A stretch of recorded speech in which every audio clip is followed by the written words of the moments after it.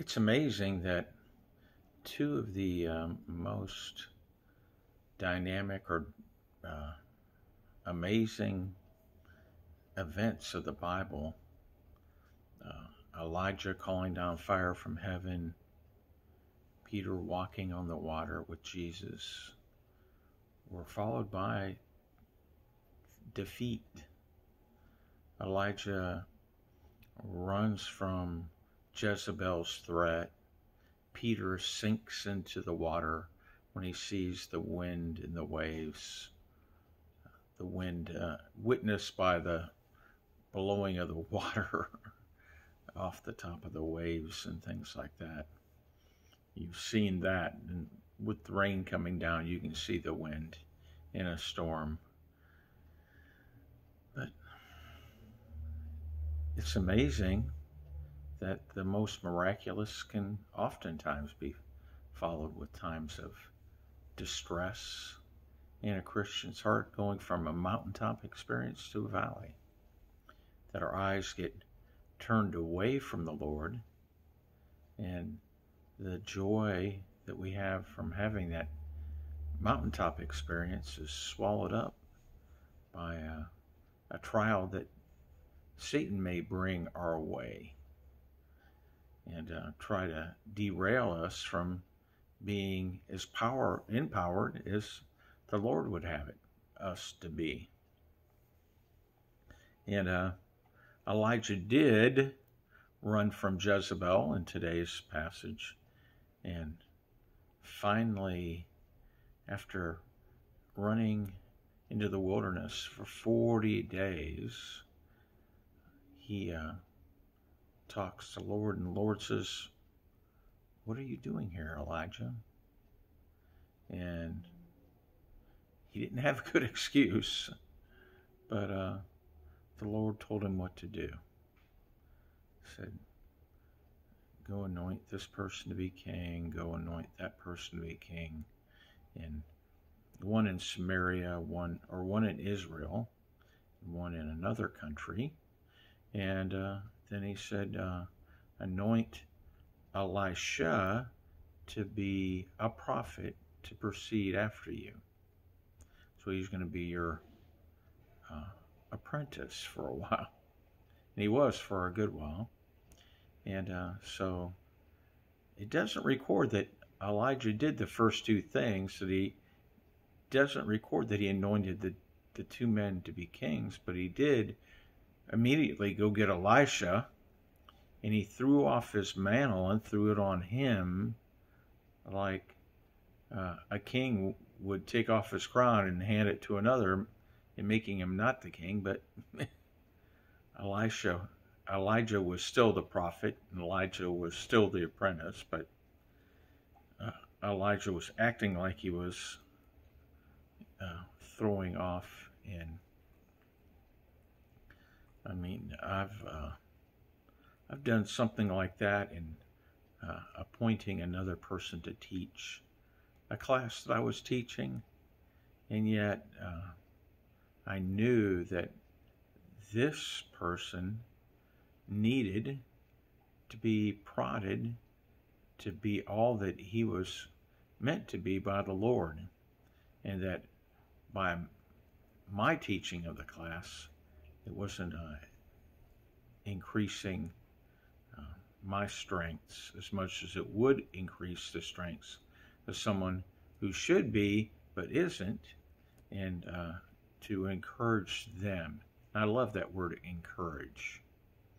To make courageous. And we all need to be made courageous, because we're in trying, desperate times. And desperate times require desperate measures. And believe me, I want to take desperate measures to stir myself up. Even as I've come back from Ohio, and I've been wiped out today, and yet I don't want to get depressed about being wiped out, but I sure feel a little beat up. And it's perfectly normal when you're physically exhausted to feel beat up and uh, maybe allow your thought process to try to get steered one way or another, and I just won't have it. I won't have it. I'm not going to let myself uh, be derailed by a physical effect of exhaustion. I burn the candle on both ends a little too much and push, push, push. But I want to be all that I should be for the Lord. And still try to please my family and get them where they need to be as far as going to Georgia, going to Ohio this next weekend, doing the work of the Lord, and going to New York City to visit a church in New Jersey across the river from New York City. And so I look forward to doing that and look forward to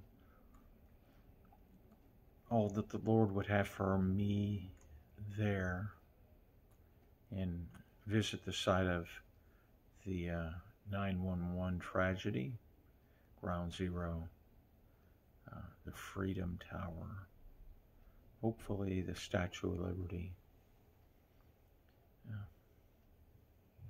Try to embrace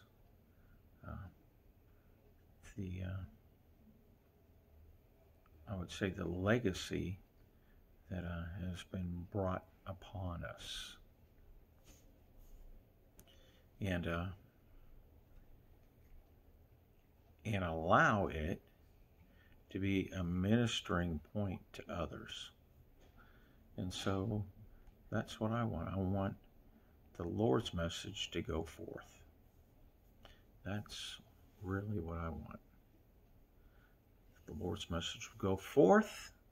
And so that transitioning from the Kings to the Corinthians, and Paul's saying that they, the Corinthians, are his commendation. He said, not that I need a commendation. Paul obviously has his credentials written in heaven based on the ministry that God had given him to do. God gave him a ministry to go out, and he went out. He went out to Asia.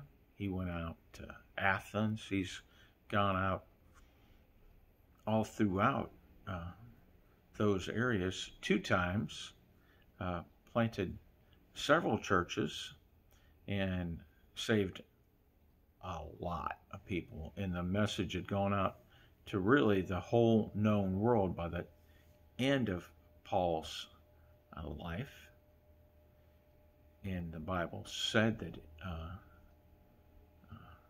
those who were his opponents said that his message had gone out to the whole world, that he was turning the world upside down. This is the man who's turning the world upside down. And so that's what his opponents said about him. But Paul said that the testimony of their belief was his commendation, that those people that we touch with the Lord's love, those people are our prize and honor, and that they are the testimony of ours for the kingdom of God. And so we should look at that. Whose lives are we touching? Whose lives are we lifting up? Are we being a blessing? It's not too late to be a blessing. If we're not, we can get self-absorbed. It's easy to get self-absorbed. Our focus isn't right. We're concerned about things. We worry about things.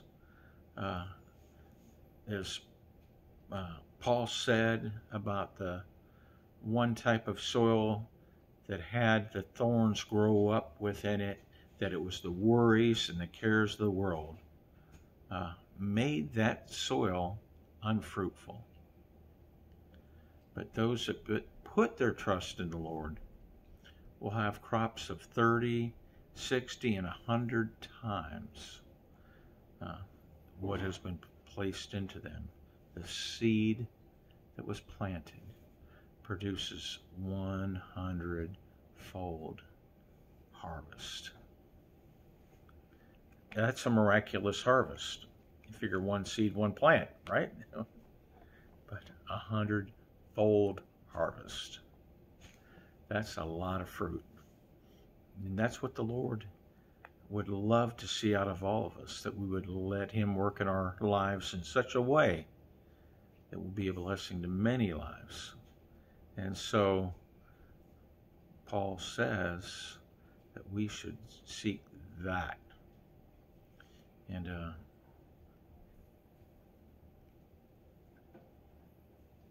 this passage ends about Moses. Well, in the middle of it, it was talking about Moses' glory. And Moses would come off this mountain, and he was receiving the law. And the law only showed that we were lawbreakers, right? But when he came off this mountain, he came off with such a glow, the glory that the Lord had placed upon him. That is, the glory of the Lord upon Moses was so bright that it was blinding to the people who saw him. He had to put a veil over his face as the glory would be fading away. And so Moses didn't want them to see his face while the glory was fading away. And then he would take the veil off. But we, with unveiled faces, reflect a much greater glory than the glory that Moses had, because we reflect a glory that is imperishable. It's not a law of condemnation, but His freedom. Where the Spirit of the Lord is, it says, there is freedom.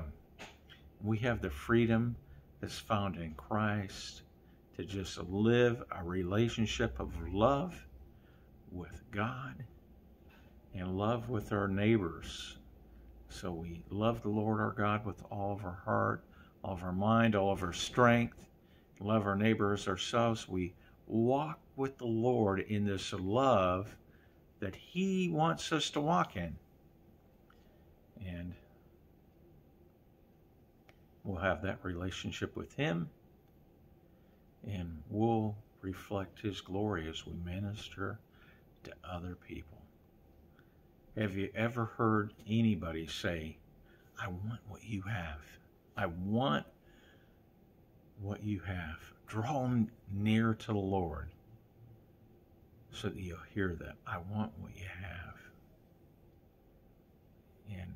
And it's pretty incredible when you hear those words, because then you know that you're in the sweet spot with the Lord, that you've drawn in. He says, draw near to me and I'll draw near to you.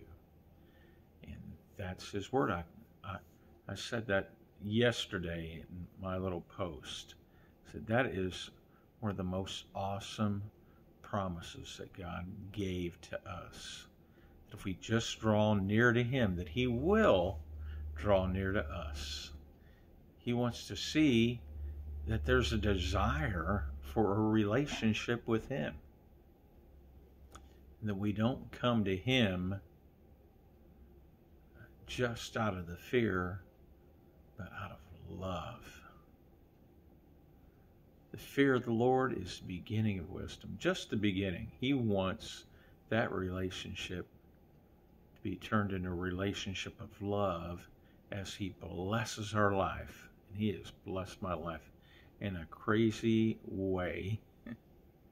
And I heard a few of those testimonies even when I was in Ohio. 2 different people told me of things that I had said or ministry that was worked out in their life while I was ministering to them, but it was the Lord who did it. There's nothing that I could glory in. But the Lord did it, and I was just a piece of that. I was there. I was the hand that took them to the place where the Lord blessed them with a word. It's awesome. I want to be back to that spot that I've been at before, where the words coming out of my mouth, I hear my ears kind of tingle, because it's like I don't even recognize the man who's speaking.